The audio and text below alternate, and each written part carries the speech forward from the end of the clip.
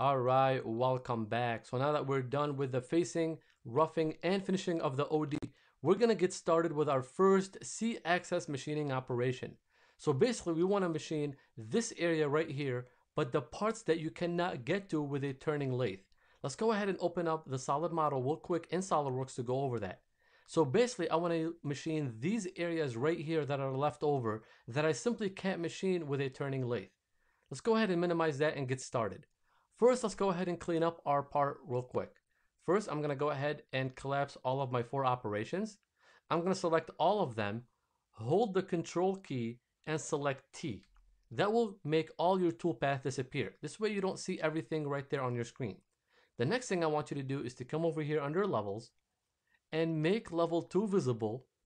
Make sure to check level 2 so you are on it, and then make level 1 invisible. This way we can focus on level 2 and all the solids that are on there. I'm going to go back to toolpath over here and go ahead and rotate my part so I can see it a little bit better in isometric view. Now as you can see over here, this gray area that you see right here that's still popping up, this is your stock. Also in the back here is your stock.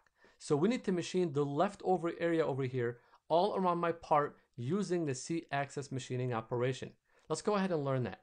So first, come over here under turning, and under the C-axis section, go ahead and expand the gallery, and you should notice 6 features. We're going to be learning all of them in this exercise and also in the next one.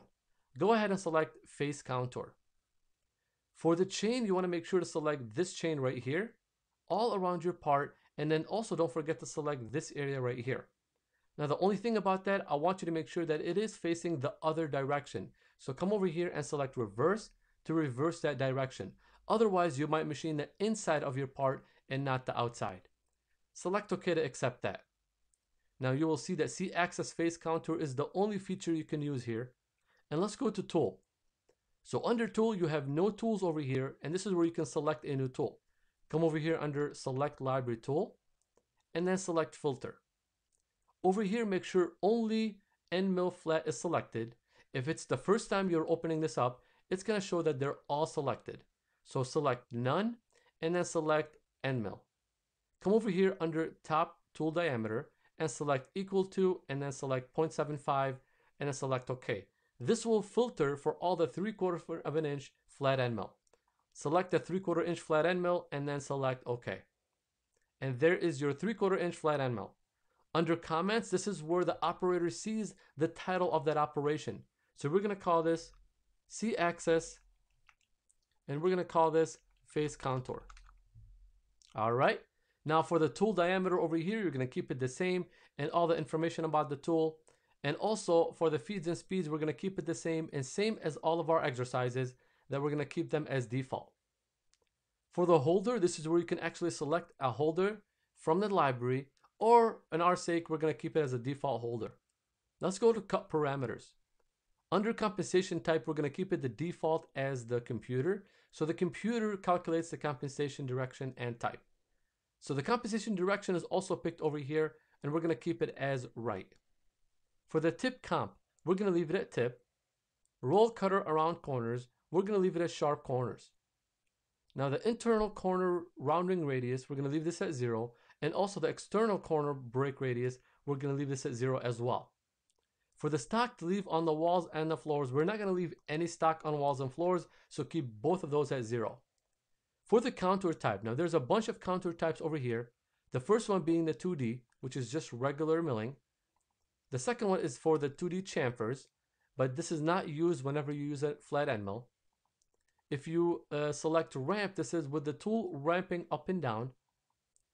Remachining is only used whenever you want to remachine a certain area that you couldn't get to, and usually you are selecting an operation that you're remachining. And then oscillate, this is where the tool is utilized the entire length while it's machining. So basically it goes up and down using the entire machinable area, and this way the entire tool lasts a lot longer and also doesn't just focus on one little area that goes bad. So we're going to go back and check 2D. For the depth cut, this is where you can basically tell it how deep do you want to cut each step. We're going to go ahead and enable that. And I like to have that as half the size of the tool diameter. So our tool is 3/4 of an inch. So the max rough step, I'm gonna leave that as 0.375, which is half of 0.75. All right, for the finished cut, I wanna make sure that there's one finished cut, and I'm gonna tell it at 0.05. So the last 50 thou is the finished cut. I also like to have the keep tool diameter checked to make sure that the tool is always down while it's machining. It doesn't just retract up and then goes back down, but it's always down to save you time while machining. For the lead in and lead out, this is where you specify how you want the tool to come in and exit your part. We're gonna leave this as off for now. Breakthrough, this is only whenever you're breaking through the part. So you're machining all the way through the part. We're not, we're actually gonna be machining up to this wall right here. So we're gonna leave this as off. Multiple passes are used whenever you use, for example, a tool that can't get all of this material out at once. Now, there is a reason why I'm using a 3/4 inch flat end mill is because I already know that it can machine all of that at once. All right, so all I need to worry about is the depth each time. But if you have a tool, for example, if you use a 1/4 inch flat end mill, then it needs to take a few multiple passes over here until it machines all the way to the depth. So that's where this comes in handy. So we're going to leave this as off. Under link and parameters, we're going to leave the clearance under 1/4 inch, retract to 0.1, the feed plane to 0.1, and always use this graphical area whenever you're trying to define that. As you can see, the clearance, this is the clearance away from the part. Where it retracts to is 0.1 away from your part.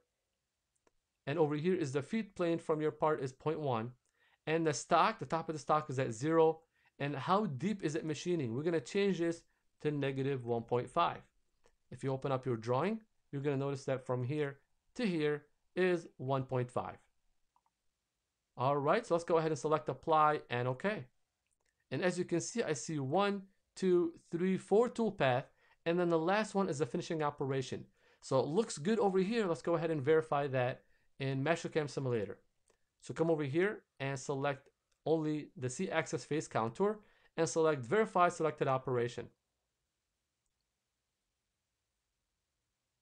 All right, so I'm gonna go ahead and turn off access and Nomen. I'm gonna zoom out real quick and I'm gonna go ahead and select play. And as you can see, your tool comes in with your part rotating until it machines all around your part. And when it's done, it looks very nice and clean. So it looks like we've done this correctly. And this is how you create the Z-axis face contour operation. In the next video, we're going to learn how to use the face drill operation in Z-axis.